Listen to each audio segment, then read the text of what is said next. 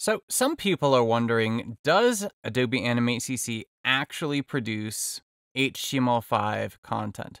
Can content produced with this program actually run in the native web browser?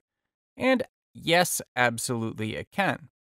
So, you can see here, this is a new document, and you can see that it's got the term canvas appended to it here.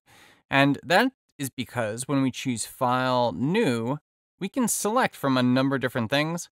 If you choose ActionScript 3.0, it's going to target Flash Player. And then you've got Air for desktop, Android, and iOS.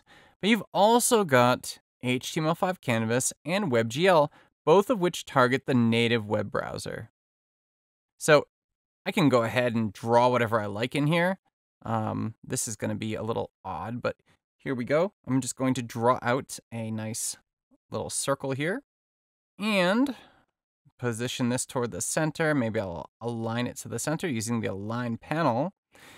And there it is. Now, if I go ahead and produce this content, if I do a control test, it opens up in the native web browser, and I can right-click and inspect.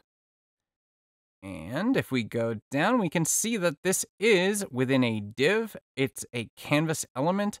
This is pure HTML5, and it'll run in any modern web browser. So absolutely, using Animate CC, you can produce content, whether it's interactive or straight animation, for HTML5.